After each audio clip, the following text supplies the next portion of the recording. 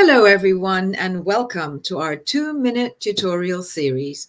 Each episode will, in 2 minutes or less, help guide you to better use and understand the GNet dashboard.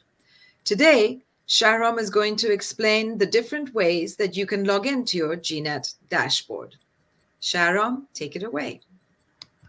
Thank you very much. So one way to log into the GNet dashboard is through our website, greattechnologies.com.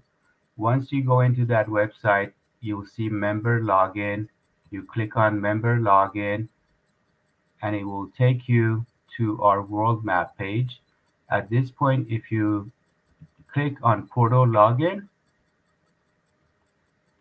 it will direct you to your GNet dashboard where you put in your user ID and your password and basically log in.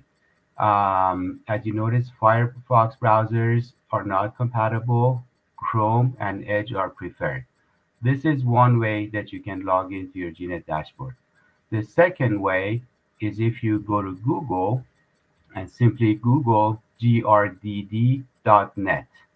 Once you Google that, you will see our company name come up and it will basically take you to that same page with the world map, and you go through the same process. Portal login, put in your user ID and password, and you're in the GNet dashboard.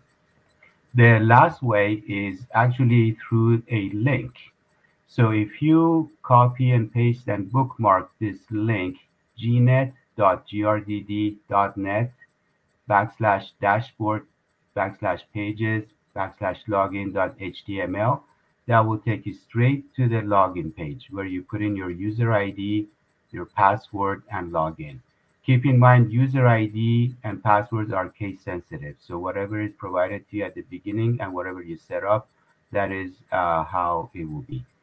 That's the 3 ways you can log into GNet. Thank you very much. Thank you very much, Shahram, and we look forward to seeing our viewers again for another episode of 2-minute tutorials. Have a great day.